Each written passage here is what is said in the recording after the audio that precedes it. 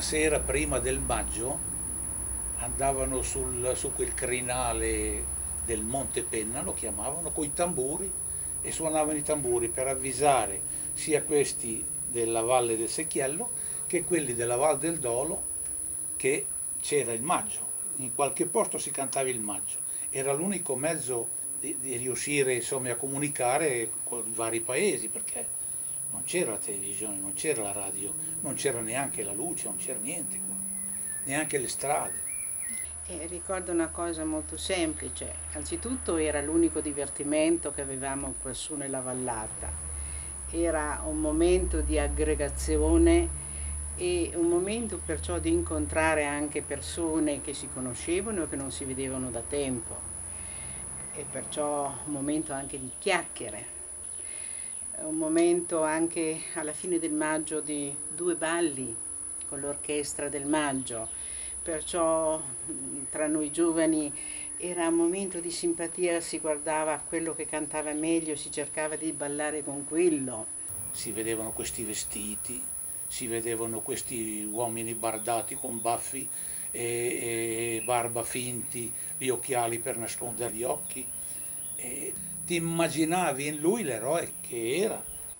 Mi piacevano in particolare le ottave, quelle romanze di pianto, di ricordi, di nostalgia, perché allora la voce, il rimpianto si sentiva fin dentro all'animo proprio di chi cantava ma anche di chi ascoltava, e allora nel cerchio del Maggio si sentiva poi l'assoluto silenzio. Il primo contatto che c'è stato con queste storie cavalleresche è legato al fatto che mio padre da piccolo ogni tanto mi raccontava di qualche quartina di Rodomonte, che è il Maggio tratto dall'Orlando Furioso, Maggio cult in questi luoghi, e ogni tanto gli veniva in mente di dirmi qualche quartina di Rodomonte, me le sparava lì. Io magari da piccolo, chiaramente da bambino, non le capivo neanche tanto, però comunque c'era questo, sapevo già chi erano questi personaggi dell'Orlando Furioso, no? Mio padre faceva il campione di Maggio, per cui lui aveva in casa i maggi li vedevo da subito, si discuteva di maggi a tavola, non è che per cui erano, anche perché non c'era la televisione quando sono nato io, c'era la radio, ma in genere parlava sempre degli altri, non è che potesse parlare di noi, noi eravamo un piccolo paese sulla montagna, per parlare di noi c'erano i maggi e le storie di guerra, cioè di quando i tedeschi ci bruciavano la casa, oppure di quando i Maggerini entravano in paese a fare i loro maggi. Come elemento di allegria anche in famiglia, quando c'erano le cene di famiglia eccetera, c'era sempre qualcuno che cantava qualcosa del Maggio, come lo zio Berto. Lui anche adesso, ogni volta che facciamo una riunione di famiglia, deve dare un regalo a qualcuno, fa un quadro eccetera, lui lo dice sempre con un'ottava o con un sonetto, quindi questo è molto bello. E per esempio anche quando è scomparso il nonno, noi l'abbiamo salutato con un sonetto da Maggio, quindi è proprio, ci accompagna in qualsiasi momento. Io parto da un presupposto: un complesso vive, vegeta, si esprime nella misura in cui ha una comunità che lo sostiene. C'è un paese che lo sostiene, cioè deve essere il complesso del Maggio, deve essere l'espressione di un paese, in tutte le sue componenti.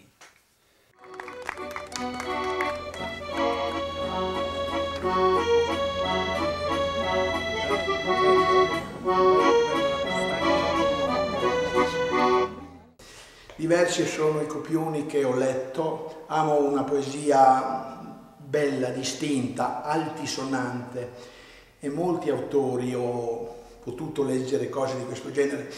A Gova ce n'era uno che si è morto, si chiamava Capelletti Giuseppe, aveva scritto un Maggio del 1922, ma molto, molto bello, la poesia in particolar modo.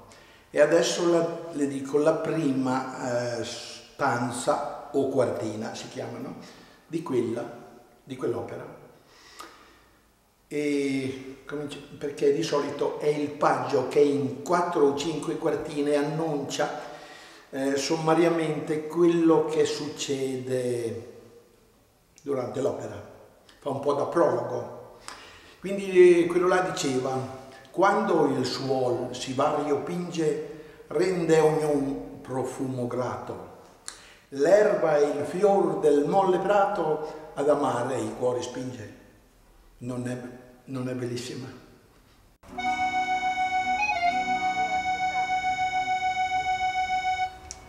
Mia madre era sarda, mi fece i pantaloni, mi fece una camicia, mi ornò un cappello e così vestito andai a fare la parte di Orlandino nel Maggio di al Monte.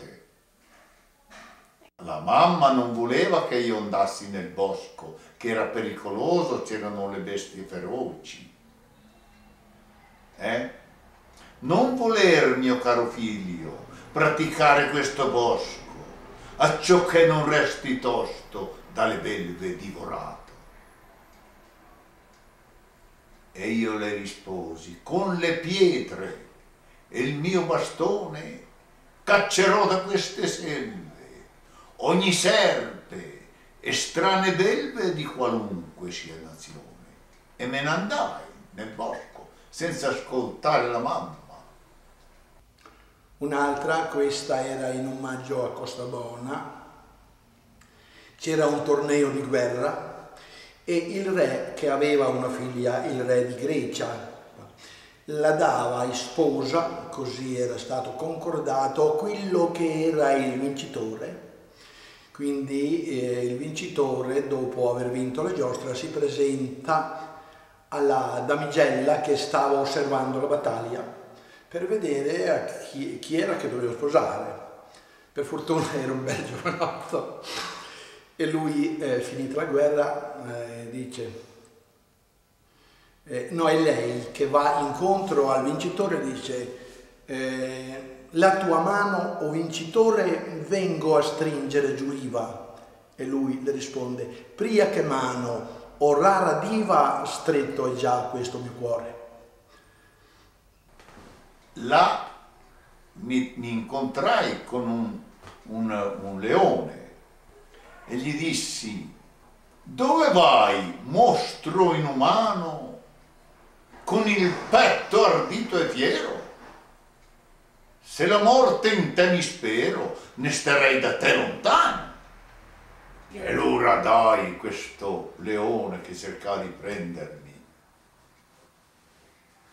Tenta invano, iniquo e fello, benché forte sia il tuo dosso, vuol sbranarti e con il polso amacarti vuol cervello.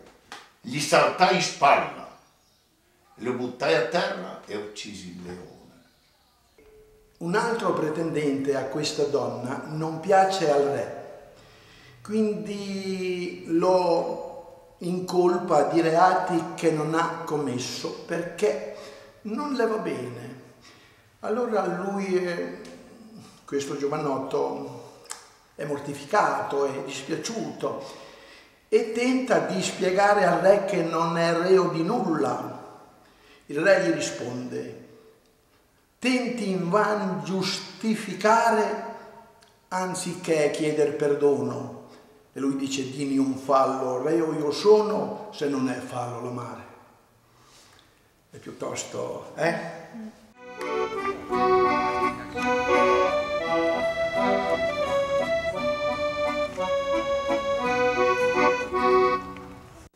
Poi il desiderio del nuovo, di abbandonare il vecchio, di disfarci delle tradizioni per guardare avanti al futuro, rifiutando forse anche il nostro passato.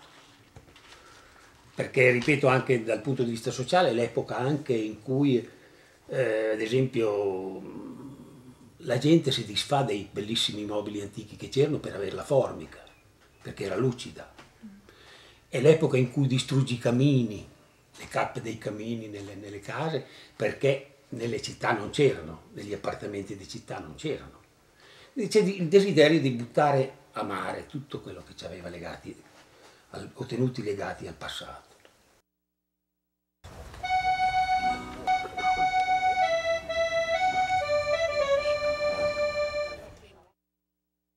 E il lunedì di Pasqua dell'anno 1962, lunedì di Pasqua proprio ricordo, riunimmo non solo i Maggerini di Costabona, ma anche quelli di Gova, dei paesi vicini, e di Secchio, per vedere di mettere assieme un complesso di un certo valore.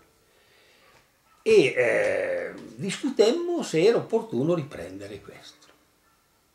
Si decise a maggioranza proprio di sì, però Gova e Secchio, allora Costabona rimase sola. Ricordo che mia madre, che era una che ci ha seguito, ha un'importanza notevole nella storia del paese di Costabona, è stata la maestra di tutti, e poi era l'infermiera, la consigliera, faceva anche il medico, si improvvisava medico. Aveva questa grande ascendente, mette assieme tutti i costumi, ma in pochissimo tempo. E quell'anno, 1962, si ebbero ben 13 rappresentazioni, perché c'era una marea di gente. E allora capimmo che il Maggio non era uno scherzo, non era qualcosa da buttar via. E poi si ricominciò tutto l'anno e c'è una continuità che dura tuttora.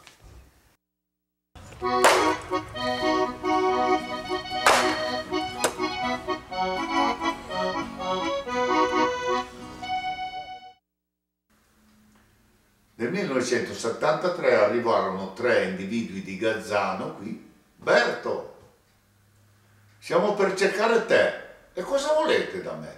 C'era il campione della squadra di Gazzano, un suo fratello e un nostro parente, quello che ci mancava il braccio, che cantava con noi, no? Siamo venuti perché domenica è la sagra di Gazzano, il 3 settembre c'è la sacra, e l'ente del turismo vorrebbe che almeno una volta il Maggio fosse cantato in montagna, perché l'ente del turismo valorizzava questa tradizione in montagna. Invece nessuno cantava, c'era quelli di Costabona e basta, quegli altri. E dici non ci riusciamo mica a cantare, ma abbiamo bisogno di 6 personaggi. Ma io non canto, dai, sono 7 anni che non canto più e poi non c'ho neanche più i vestiti. Ma dai, tuo fratello lì sopra ha detto di sì, che ci sta. Se ci sta lui, ma se ci stanno gli altri, ci starò anch'io.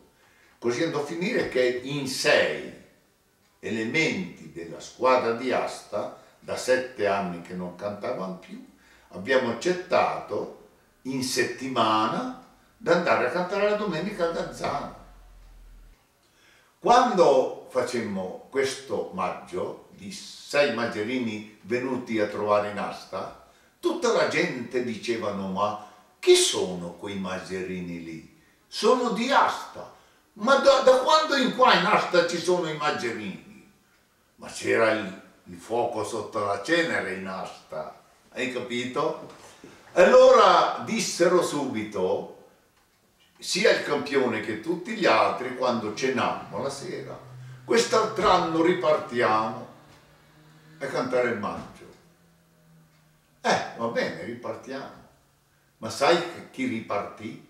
Il sottoscritto, coi miei compagni. Ma improvvisamente una sera io arrivai da militare, per intenderci, mi dissero: domani sera tu devi venire con il copione e fare suggerito, vuoi fare il regista, perché io il Maggio allora ce l'avevo dentro di me, sapevo cos'era, lo conoscevo anche perché da piccolo seguivo la nostra compagnia che rappresentava, e quindi metà degli anni 50, insomma, ma avevo dei ricordi molto sfocati, molto sfumati, perché erano 20 anni che io Maggio non ne vedevo, e erano 20 anni che qui soltanto la compagnia di Costabona rappresentava, e quindi sì, ogni tanto si andava a vedere il Maggio, ma era diventata una cosa per noi molto, come dire, molto al di fuori del nostro modo di vedere, di vivere e di vedere anche la cultura.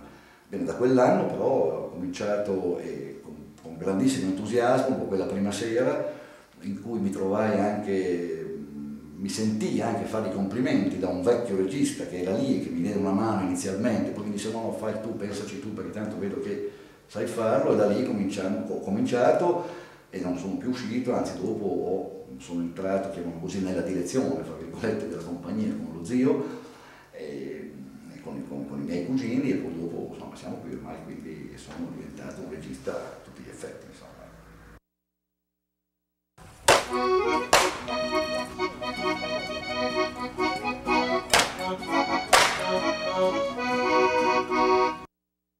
Noi siamo nati nel 1978 e io avevo messo insieme un coro popolare, un coro di tipo, non so se sei pratica, il coro della SAT, sono cori maschili che ripropongono il canto popolare armonizzato a più voci, 3-4 voci, e quando ci trovavamo così c'era qualche ragazzo che sapeva cantare il Maggio. Dai, proviamo.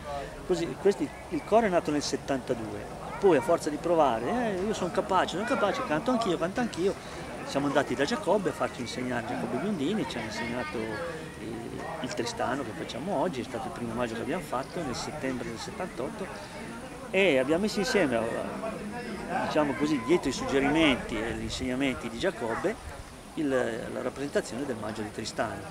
Da allora abbiamo fatto una media di 5-6 rappresentazioni tutti gli anni, dal 78 fino all'85. Poi ci siamo fermati, abbiamo ripreso nel 94 e stiamo continuando.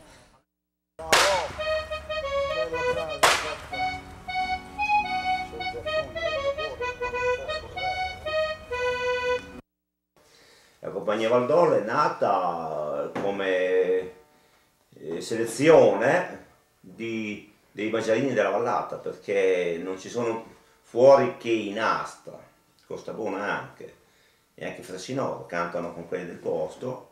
La Dolo non riusciva più praticamente a cantare con i soli Maggerini di Roma Nord. I Maggerini di Roma Nord non ce n'erano 4, ce n'erano 5, Mossiano ce n'erano 2 o 3 o 4 a Gova, 1 o 2 a Novellano.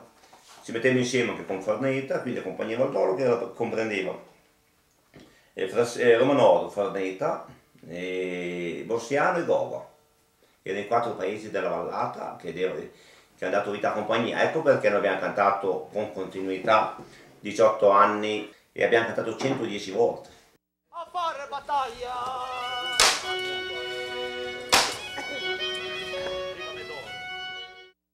Miedo è un maggio scritto da un autore scomparso di recente di Mocognano, di Montefiorino. Certo, Dino Dallari, che ha scritto diversi maggi, ma Miedo è il migliore che ha scritto. È una storia di un selvaggio, di un padre violento, selvaggio, e di un figlio che nasce selvaggio anche lui praticamente, scimmiesco, un aspetto truce, ma con un animo buono.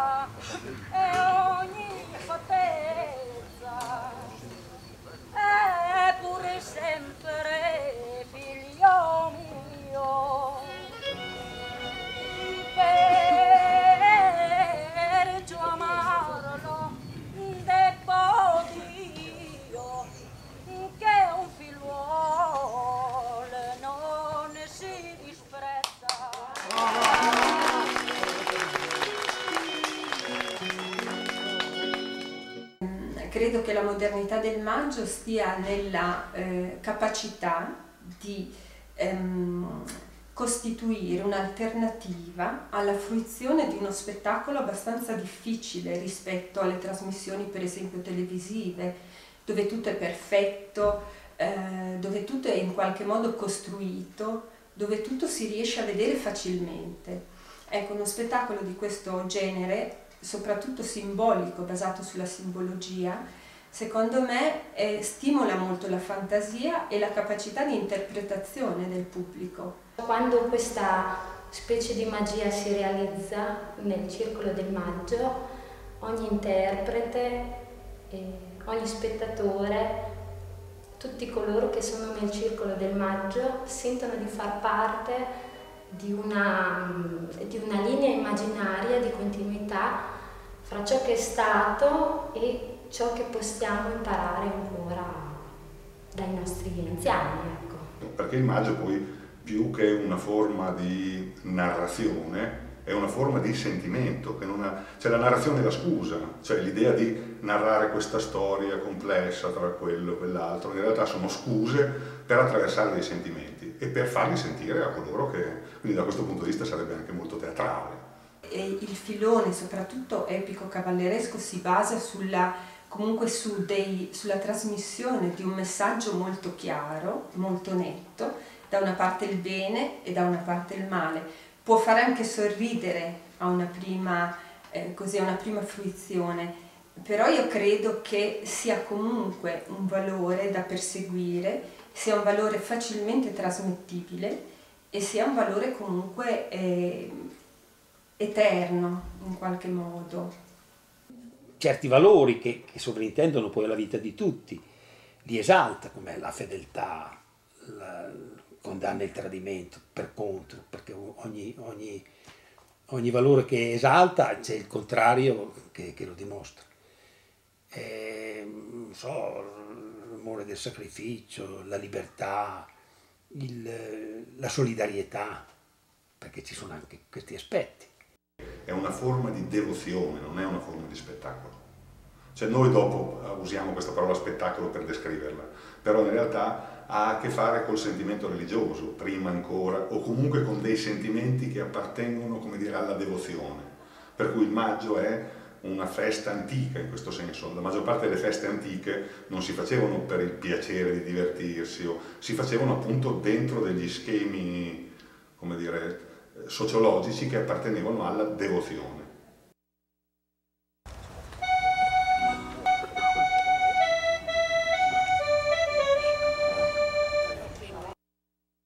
Ma io vedo che Tristano piace sempre ed è una cosa strana perché tra l'altro parla di un tradimento. Remarco che è quello che è la vittima poi di questo tradimento, è il cornuto della situazione, no? Fa sempre una magra figura, la gente parteggia per Tristano e per Isotta, cioè Isotta è sposa di Remarco, si innamora di Tristano, che c'è l'antecedente del filtro di Fata Morgana, ma qua non c'è, insomma. La gente parteggia per Tristano, la gente si appassiona molto e si commuove anche nel momento culminante della morte di Tristano, che per me è uno dei momenti più belli dal punto di vista così dell'intensità proprio della scena e del racconto, uno dei più belli di tutti i Maggi.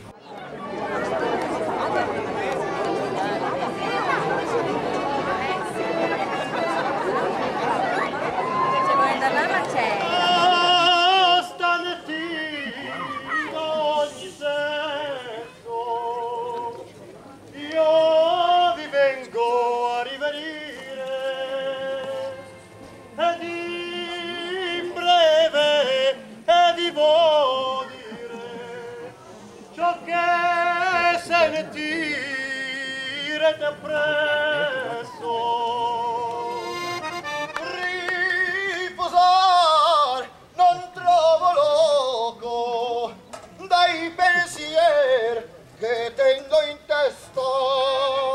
Voglio andare per la foresta e mai più farò ritorno.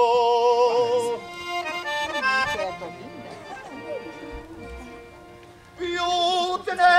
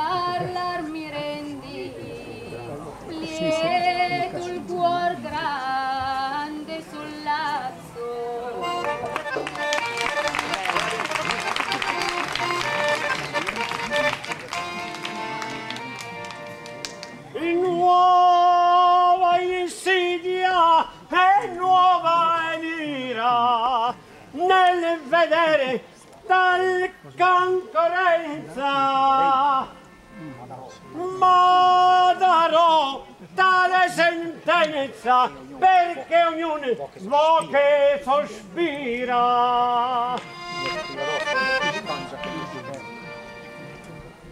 Oh Tristano, già che mio scherno, tu sei sempre e non mentisco. Darti esilio, intanto ardisco, mio rancore non tengo in eterno.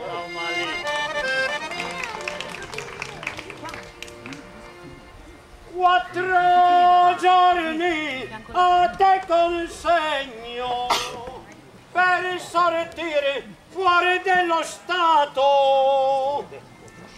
Se mio detto è trascurato, proverai quanto è mio sdegno.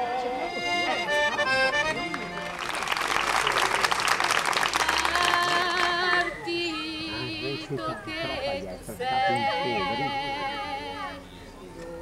dove sostanza che mi consoli a stare dentro tintale.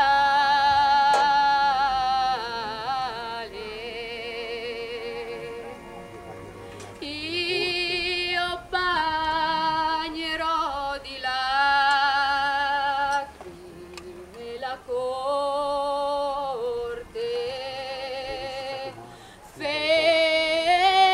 felicità tu mai chiuso le porte.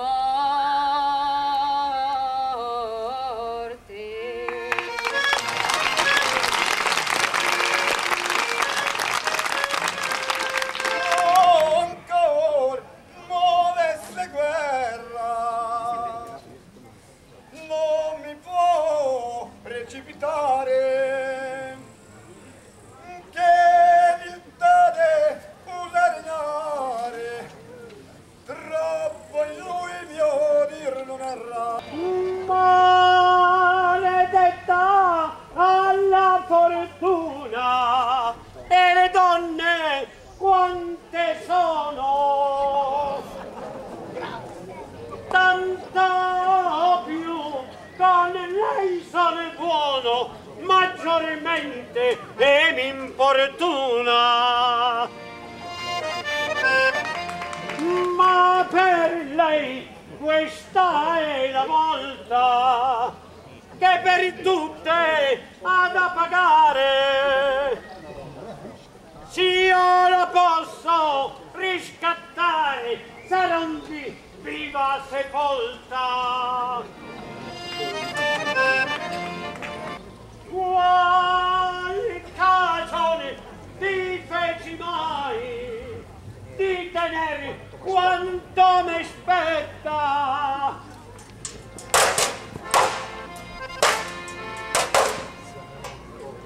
Se a mia mano torna soggetta, il suo cuore lo cuocio ai rai.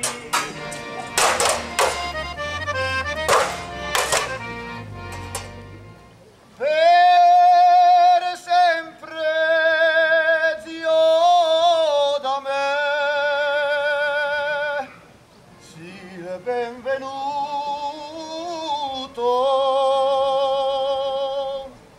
Quantunque terminare volse mia vita,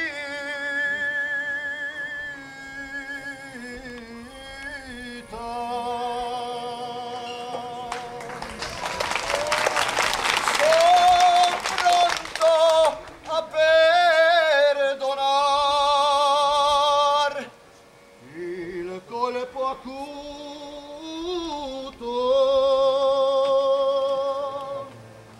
che cagionò del mondo la partita.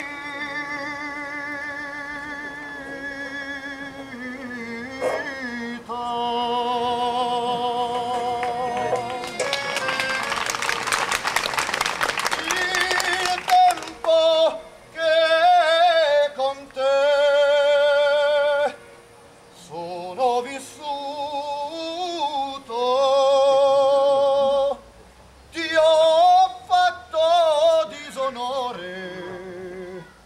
ho dato a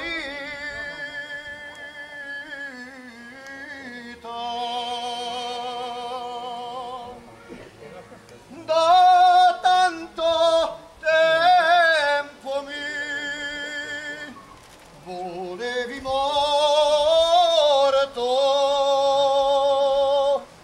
vicino al mio morire rendi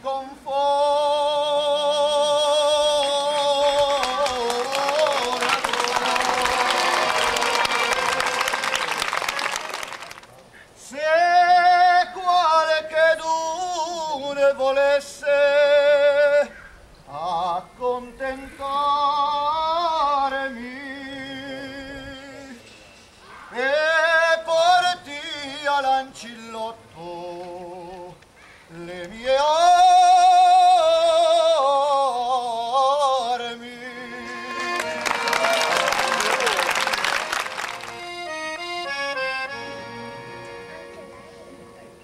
Chi piangere non può, l'amico amato,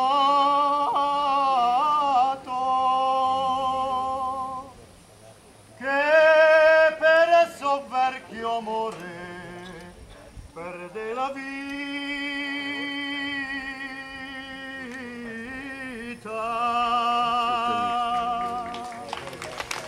Con lui gloria ed onore ho conquistato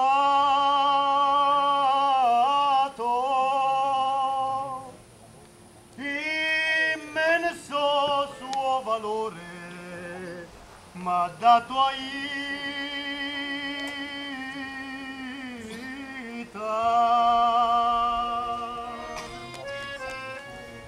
il nobil sangue suo ora versato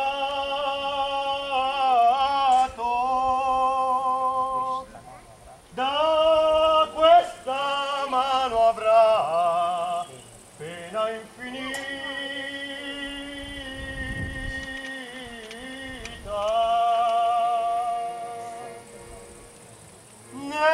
nessun fermare può il pianto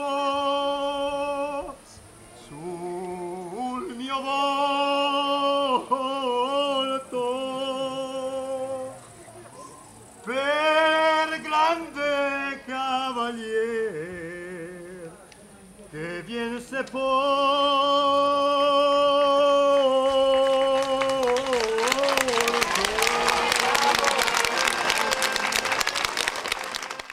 Non è che ci sia un movimento particolare a cui tutti dobbiamo attenersi per non so, diciamo, interpretare o far capire alle persone che ci ascoltano quello che stiamo cantando. È una cosa molto personale, che però deve seguire certi schemi. Non so, se parliamo di un re facciamo un certo tipo di movimento, se parliamo di guerra cerchiamo di impugnare la spada per rendere l'idea della guerra nel momento in cui facciamo questa determinata azione. Sì, è importante perché alla fine poi è quello che spiega quello che stai cantando, il movimento. Il ruolo del regista non finisce con la preparazione del testo e l'assegnazione delle parti. Innanzitutto la funzione più importante è quella durante la rappresentazione dello spettacolo, del Capomaggio del Maggio. Il regista o suggeritore è sempre presente all'interno della scena, suggerisce proprio continuamente le quartine, le ottave e i sonetti all'attore, al Maggerino, ma non fa solo questo, cura veramente tutta la scena, suggerisce anche le posture, il modo di porsi, le cose da fare, prepara tenendo sempre come dire, viva la scena, l'attività scenica dell'attore, prepara tutta la come dire, lo svolgimento del pezzo, del copione, del Maggio, avendo sempre su di sé il carico anche psicologico di tenere unita tutto il gruppo teatrale, tutto il gruppo dei Maggerini, e spessissimo è anche in dovere, oltre che deve essere in grado, di modificare a volte le quartine. Spesse volte l'attore, il Maggerino, sbaglia la rima, non si ricorda bene la propria parte e molto spesso seduta stante, cioè mentre il Maggerino canta, il regista deve per necessità modificare casomai una quartina, una rima, preparare un verso diverso, eccetera. Però in realtà questa figura è una specie di principio di realtà rispetto alle cose, cioè nel senso che tu non puoi prescindere dal testo. Il Maggio è vero che non è il suo testo, ma è vero che non c'è senza il testo, questo è indiscutibile, per cui ci vuole anche lui, è un personaggio, non è una funzione e basta.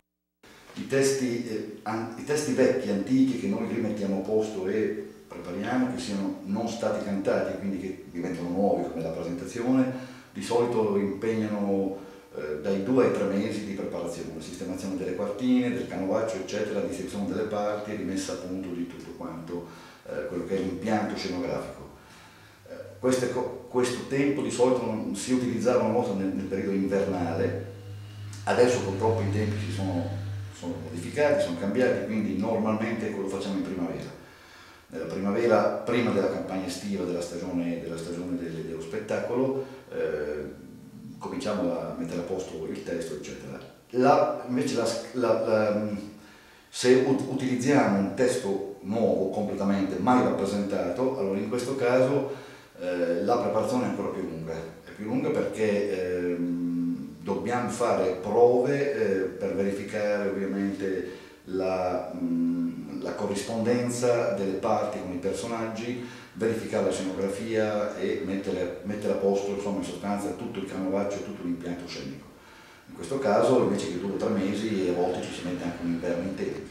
L'orchestra per me è una cosa importantissima, prima di tutto perché ci tiene in tonalità, la tonalità base, che è quella che poi ci consente di cantare tutti nello stesso modo, con le stesse tonalità, con gli stessi, praticamente con lo stesso tipo di voce, diciamo, ecco, per integrarsi uno con l'altro, diversamente si rischierebbe di andare su tonalità alte o su tonalità troppo basse, quindi è quella importante. Poi dopo penso che sia una parte integrante proprio perché fa parte del Maggio, della stessa, la rappresentazione diciamo, è completa con l'orchestrina, che è quella che poi ci dà la possibilità di interpretare anche noi con molta facilità, ecco, diciamo, dal punto di vista canoro. No, non ti ho mica detto ancora tutto quello che hai votato per la mia squadra. La mia squadra è stata dotata di costumi speciali. Ho fatto a mio fratello, quello che è morto, gli ho fatto il vestito con la corazza d'ottone, con tutte le squame, sai, era una meraviglia.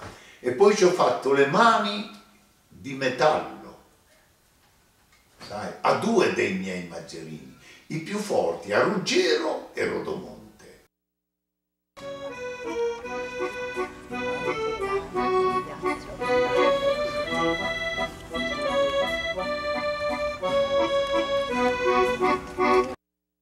Liseno riporta i temi e quindi i sentimenti cavallereschi, pur essendo una storia di invenzione dell'autore, quindi non si rifà a particolari fatti storici. È un'idea quindi totalmente dell'autore, con alcune tratti tipici del Maggio, quindi c'è sempre il bene, il male, il buono e il cattivo. È molto originale, direi, perché tutto ruota attorno a un personaggio femminile che muove 2 personaggi femminili che muovono tutto il racconto, una estremamente buona e l'altra estremamente cattiva e dura, e quindi è una cosa molto interessante che ci sia questo personaggio femminile dominante nel testo.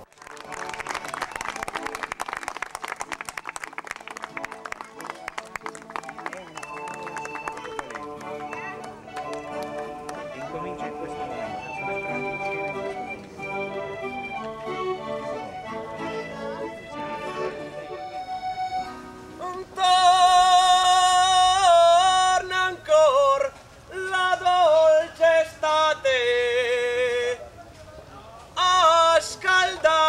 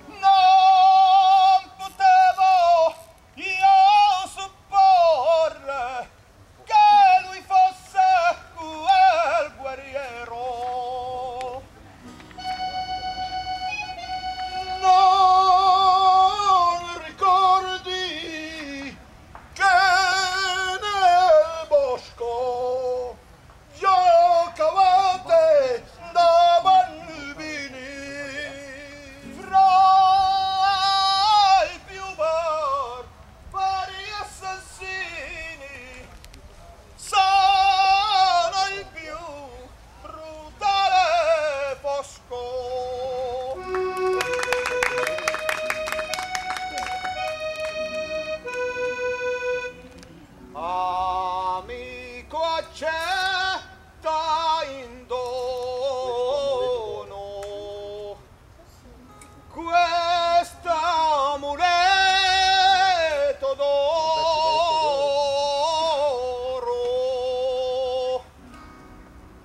Non vi è più belle tesoro di ritrovarci ancora, di ritrovarci ancora. Poi che sei vile codardo, avrai morte dal fratello.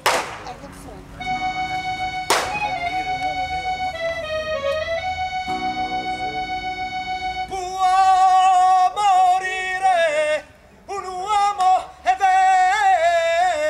vero, ma se ama e se riamato, sia ferito o sotterrato, ma vissuto per intiero. Un abbraccio voglio darti e con quel ti maledico. Apri gli occhi e non lasciarmi sola al mondo, oh dolce amore. A te ancora in petto il cuore, qual prodigio fu a salvarmi. Non c'è segno di ferita dove il vil ti colpì pieno. La moneta di Liseno mi restituì la vita. Credo che il filone, appunto, non solo epico cavalleresco, ma anche nei copioni più moderni, come può essere quello di Rolando da Corniano, oppure Arminea e Liseno che abbiamo presentato, oppure tanti altri copioni che abbiamo portato in scena, si imperniano non solo sulle battaglie, quindi sulla parte propriamente epica, ma anche sulla parte dell'amor cortese, no? Tipico di questi copioni. Io credo che possano anche insegnarci qualcosa, perché in realtà poi il rapporto fra l'uomo e la donna, fra quello che può essere oggi, fra l'uomo e la donna, quello che può essere stato ieri, è bello ritrovarlo anche fra il cavaliere e la sua dama, perché in fondo cambiano i tempi, ma non cambiano essenzialmente i rapporti fra le persone. Ecco, quindi credo che sia un ruolo fondamentale quello della donna. E poi è bello vedere quanti tipi di donna sono rappresentati nel Maggio, perché non sono tutti uguali. Ho visto gli uomini interpretare le parti femminili. E quando hanno cominciato le donne a Costabona a cantare? A Costabona hanno cominciato nel 1945. Però qualcuna cantava anche con mio nonno.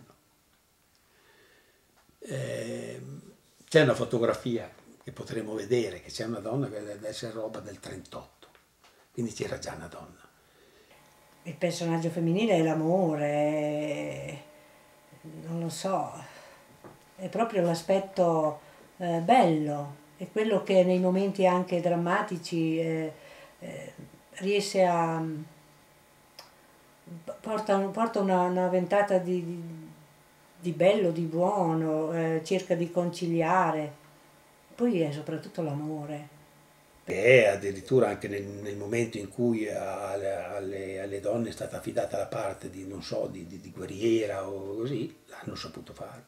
Ne ho interpretati tanti, direi che ce ne sono tanti che mi sono piaciuti, però alcuni li ho sentiti di più, ecco, li ho interpretati con un particolare sentimento, perché uno che mi è proprio entrato dentro, che ho interpretato proprio con passione, è quello di Roncisvalle, dove c'è Alda, questo personaggio abbastanza importante per Orlando.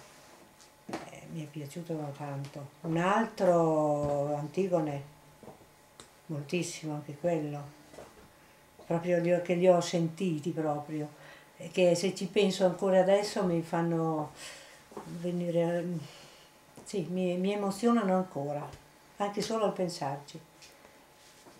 La presenza del personaggio femminile lo ingentilisce, questo modo di esprimersi che si ha in questa forma di teatro. Poi io credo che Alda si prestasse a questa vicinanza che lei ha con chi sa di affrontare una vicenda che sa che non finirà bene.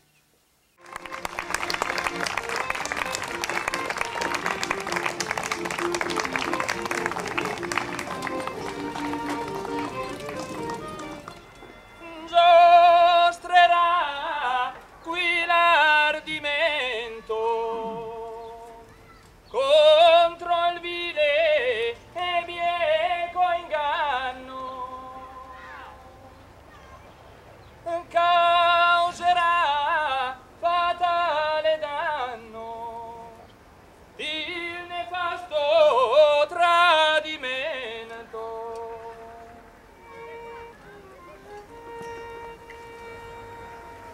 Verrà al fin resa giustizia, morte avranno i traditori, degli umani alti valori verrà vinta l'iniquizia. Le proposte cui portate con gran gioia udite abbiamo, che Marsilio sia cristiano è un miracolo, certi state. Stanotte chiuse al sonno, innestirai, sogna il tuo corpo al suolo, stese sangue, il petto il viso tuo, lordi di sangue, sul mio perduto amor piansi e pregai. Con il bredo il triste tuo presentimento, ma non il temere mia cara per il tuo relando. E forte quando in guerra in terra pugnando, ad urline dalla fianeco nel cimeneto.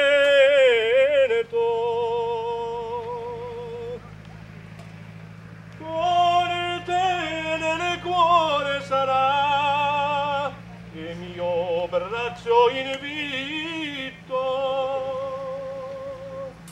guardiamo segna ciò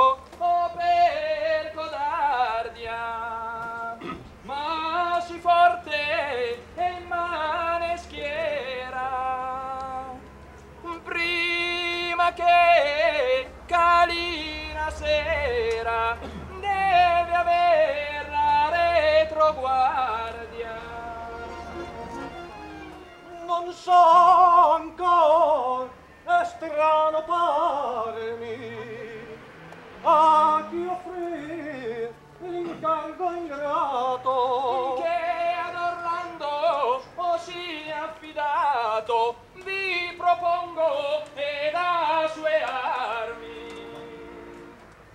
O patrigno, per quale sorte mi scegliesti in mezzo a tale dì? Ora in te ne do, se ne sapianeti, tu così ci mani di amore te. Vivemmo uniti tristi e lieti giorni, vivremo ancor perché pace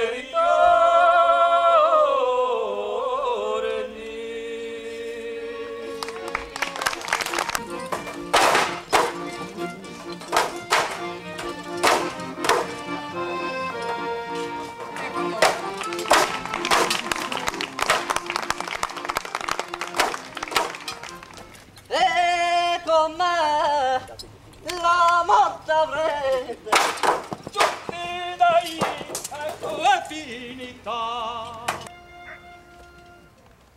Soli ormai siamo restati, e dove sei, buon Oliviero?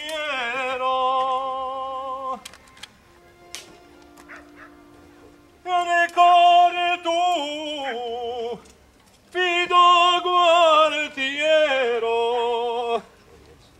soli al cielo siete andati.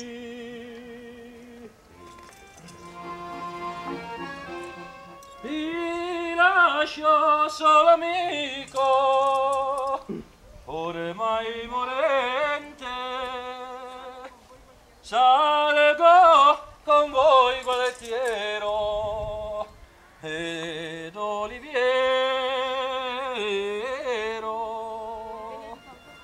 Vi benedico ancora con cuore sincero, e Dio t'aiuti Orlando, un cuore ardente.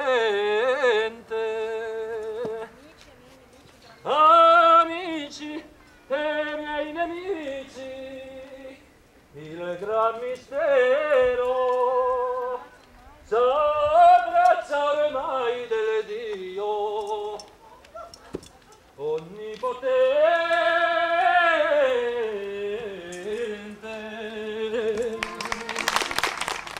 In guerra eri forte,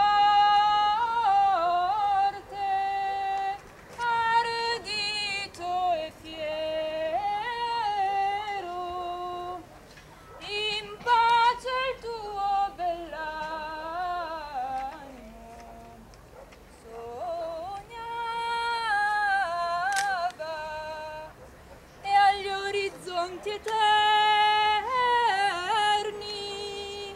ognor guardava, che tu sia morto, no, non mi par vero.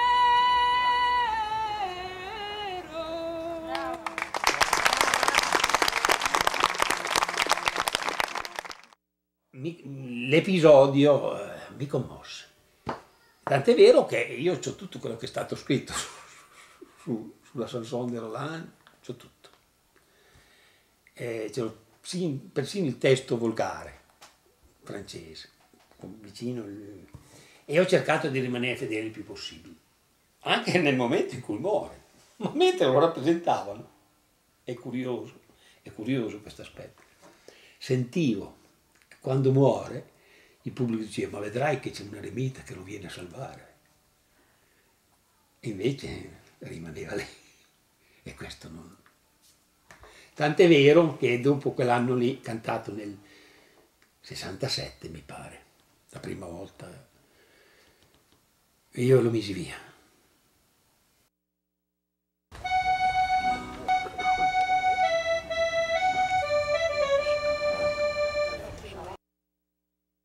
È un cerchio chiuso e quindi tu ti senti proprio guardato da questi spettatori. Tu in quel momento non sei più tu, sei il personaggio che stai interpretando, stai vivendo la vita e le vicende di quel personaggio e chi ti guarda vede questo cambiamento, ma tu non riesci a interagire con chi ti sta guardando nel momento in cui stai recitando. Senti, a volte magari non riesci neanche a renderti conto degli applausi.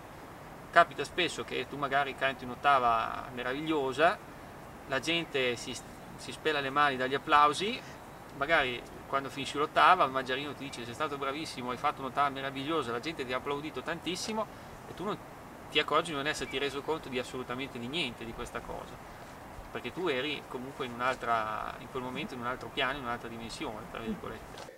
A me piace fare tutti i tipi di ruoli, sia il cattivo che il buono, che, non so, che il falso, che il serio.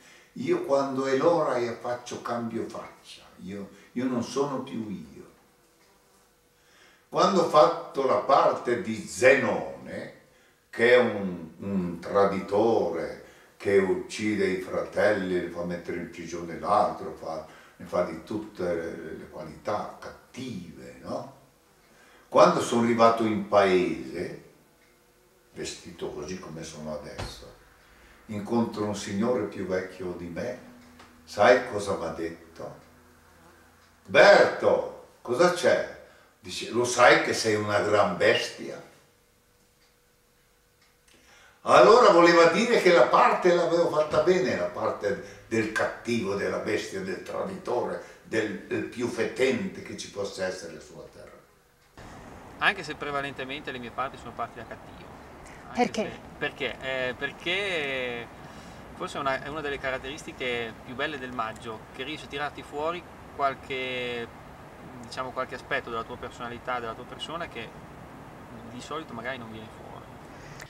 Io devo fare il cattivo per via della voce, che non è per niente dolce, ma amerei molto di più fare il buono, perché quando mi è capitato di dover a che fare con dei bambini, piango veramente.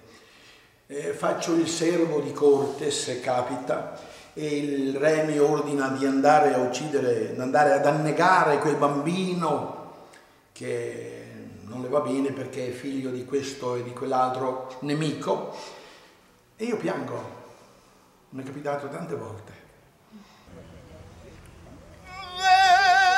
Vendetta non cercar, ma vivi amando. Vivete anche per chi vista la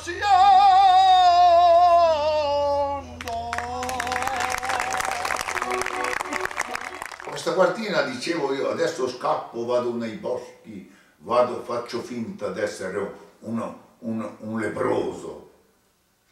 E partivo con i miei vestiti. È venuto fuori uno di Novellano, un vecchio Maggerino, adesso mi sfugge il nome, mi tolse via l'elmo e la giacca di dosso, mi mise la sua giacca e il suo cappello. Così non ero più un guerriero, ma ero un lebbroso. E infatti quando passavo, un lebbroso, invece era Sir Daniel. Il pubblico vero rimane lo stesso da sempre, perché ha la stessa identica funzione da sempre, per cui in realtà non è cambiato da questo punto di vista. E non so, se io prendo un'amica di Castelnuovo che ogni tanto porto al Maggio a Villa, lei è il pubblico proprio ideale. Quando parte un'ottava lei comincia a piangere, anche se lei di Maggio non sa niente. Se tu gli chiedi qualcosa del Maggio lei non sa niente. Il pubblico è ancora quello di una volta, quando va. Perché quando lei vede la partecipazione della gente, la coglie. C'è una relazione diretta tra i sentimenti espressi in scena e i sentimenti vissuti dal pubblico. Questa relazione diretta il pubblico l'unico modo che ha per partecipare è urlare, inveire, applaudire, cioè fare tutto quello che fa il pubblico del Maggio, che sa di essere, come dire, in diretta connessione con la rappresentazione. Non c'è una rappresentazione fatta solo dei Maggerini, c'è una rappresentazione pubblico Maggerini, tutto insieme. Allora, il Maggio difatti funziona nella misura in cui queste due diverse unità si incontrano, per cui quando applaudono è un momento di incontro importante. Tra l'altro applaudono anche i cattivi se cantano bene, anche se in genere si applaudono più volentieri i buoni, o quelli che fanno le belle azioni, quelli che... Però, non so, ad ogni cattivo, che in genere muore, è data un'ottava finale di morte. No? Quest'ottava finale di morte è una delle più applaudite. Cioè, tra l'altro, tutti aspettano quel momento lì perché sanno che in quella morte lì ci salviamo tutti quanti dalla cattiveria che aveva lui, che ha portato lui. Su, tanto danno ancora, voi piangerete,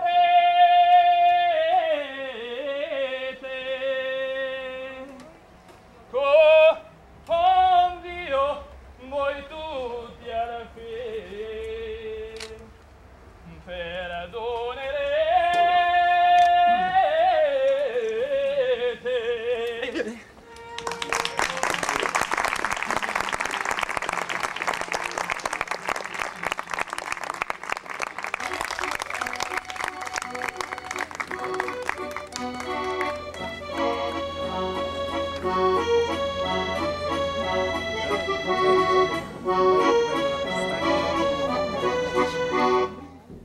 Tengo a precisare che dietro ogni compagnia ci sta un paese nella sua interezza, una frazione, un borgo nella sua interezza, da chi scrive, da chi prepara i costumi, da chi si forma durante l'inverno, ritrovandosi si prepara per la manifestazione estiva, attori, protagonisti, suonatori,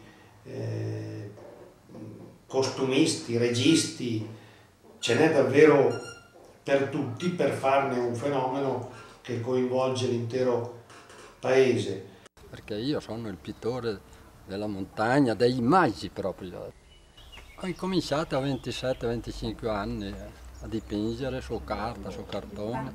Mi ispirava il colore, soprattutto dipingendo, facendo questi colori vivaci, perché attirano molto. Il mio tipo di pittura mi sembrava che riusciva abbastanza bene. Il nostro paese, noi lo troviamo come cuore del Maggio e allora abbiamo pensato di chiamarla Trattoria del Maggio.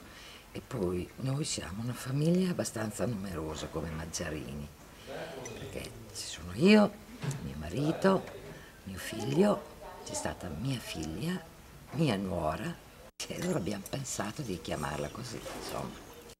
La Carbonaia è il nostro teatro naturale, che era una carbonaia vera e propria, poi è stata adattata. E alla Carbonaia subito dopo i Maggerini vanno, si cambiano, poi tornano. E qui c'è uno spuntino e allora lì ci sono poi i commenti, c'è tutto. Addirittura ci si ferma a cantare subito dopo il Maggio. Ci sono delle sfide, chiamiamole così, riportando brani antologici così presi qua e là, per cui si provano e riprovano, e anche magari lo spettatore vuole inserirsi, magari il Maggerino che è spettatore prova a cantare con un Maggerino del complesso, per dimostrargli poi la sua bravura, magari, non so, ma ci sono questi aspetti. Poi in genere c'è sempre un po' di festa dopo.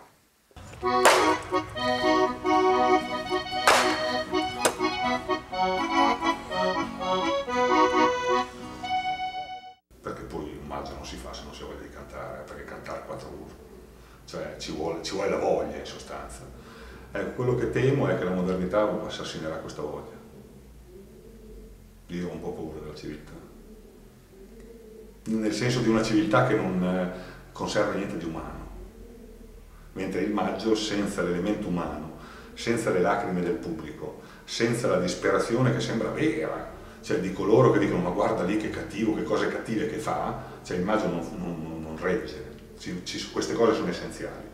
Quando noi saremo ridotti un po' a macchine, a funzionare, a pensare soltanto a quello che ci guadagniamo, a queste robe qui, non credo che il Maggio non potrà più essere.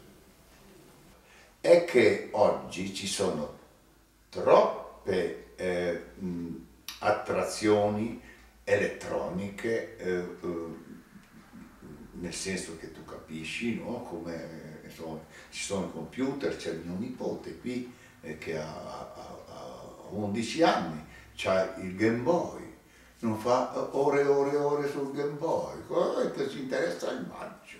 Ma dimmi te, se gli vado a parlare di Maggio mi scappa via.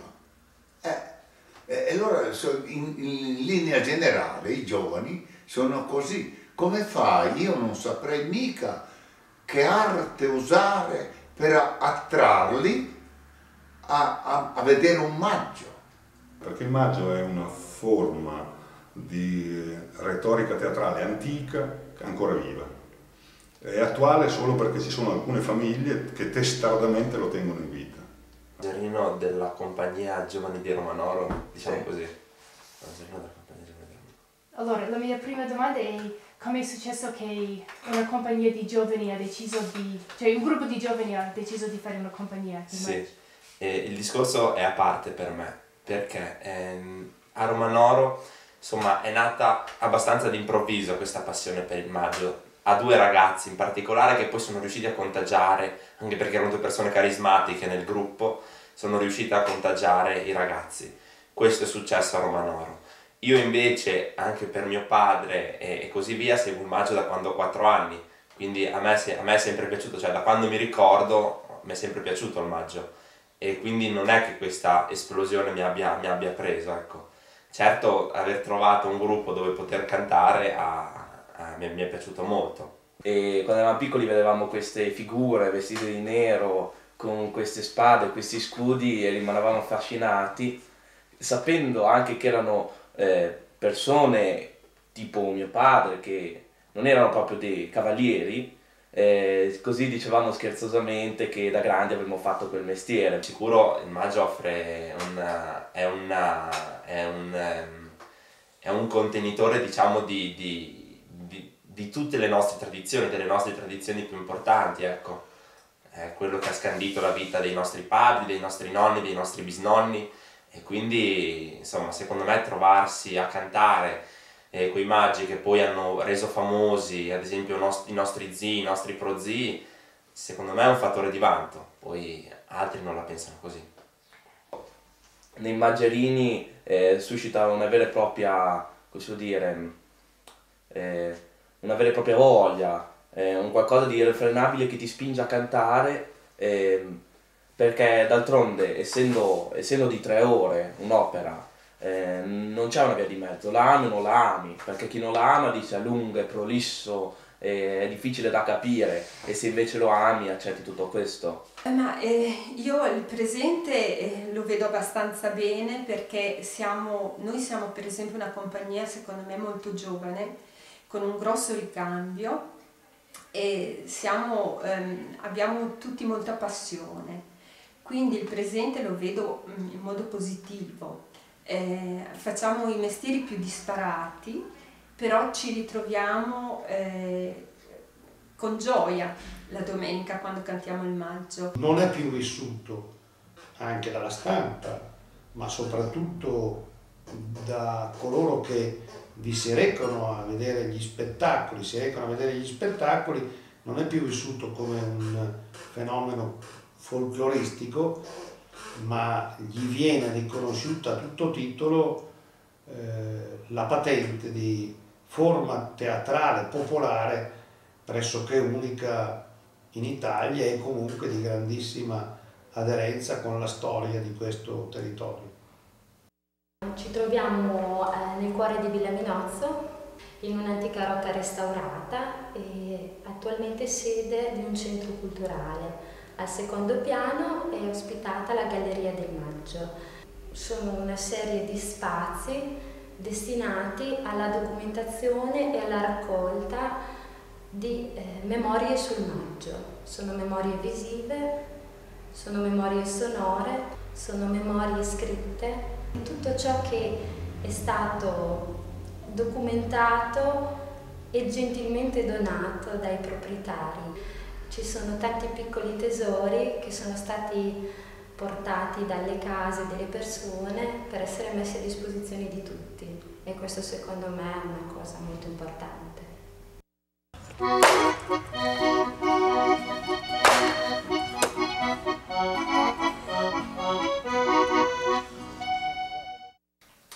Il futuro, io penso che, io conto che il Maggio continui ad essere quello che è, cioè uno spettacolo forse non per molti. Noi abbiamo coscienza del fatto che non può essere uno spettacolo di massa, perché è difficile capire a volte la trama, è a volte difficile seguire per tante ore un tipo di canto di questo genere, non è facile secondo me.